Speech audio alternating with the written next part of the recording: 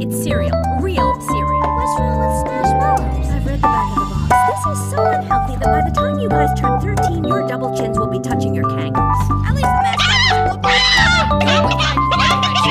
Please, Mrs. Mom, this cereal's so big that if it was a movie, it would be Danish. I'm sorry, but the Smashmallows are going in the trash, and that's that. Thank you, Mom. Thank you for having the courage to sometimes say no. One day, I'll look back at moments like this and say, I had a good mother. Oh, boys. I love you. Okay, what you get? Not much.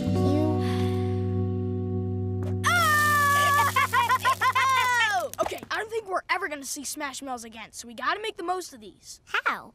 We exercise as we eat. That way the blood rushes to your head and you get more of a sugar rush. Are you getting anything? If we eat then stand on our heads, the sugar will rush to our brains faster due to gravity. Not working. Okay, we adjusted through the eye. It's way closer to the brain, so the sugar rush will kick in faster. What, like rub it in? Nah, silly. Like this.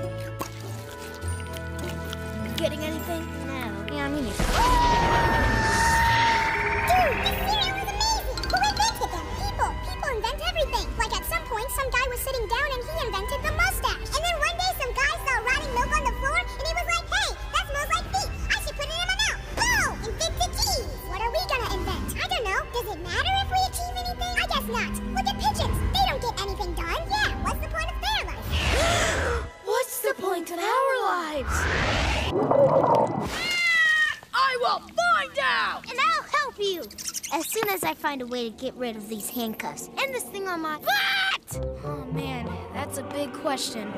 What is the meaning of life?